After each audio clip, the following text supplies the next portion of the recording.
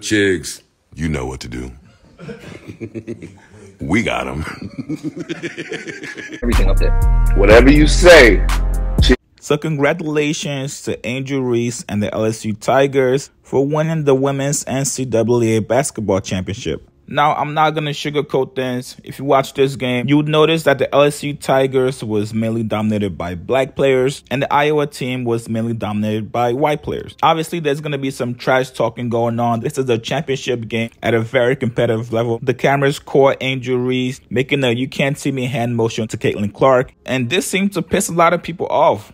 Specifically, the founder of Barstools. Now, after the game was over, Dave Portnoy, in true Boston fan fashion, took to Twitter to call Angel Reese a classless piece of shit. That's right, he called a 20-year-old black woman a classless piece of shit over a basketball game. Now, Dave did not stop there. He continued to tweet saying, Angel Reese, #classless.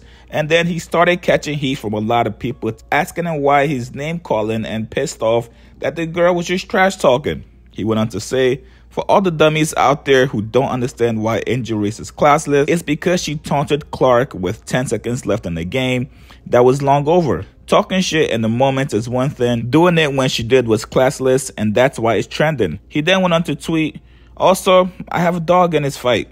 I didn't go to Iowa or LSU. It didn't matter to me who won this game. I just like to see good, clean, classy basketball.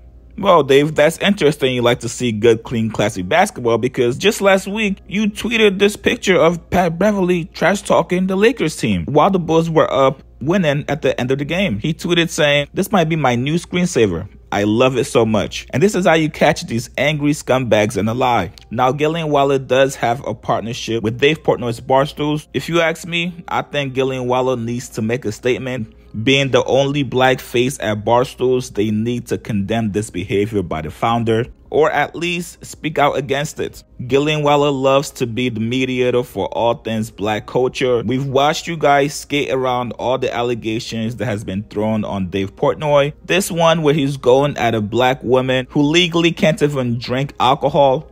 You guys need to speak up about this. Gillie and Wallo, we are all looking at you guys. You guys make everything in black culture and black beef your business.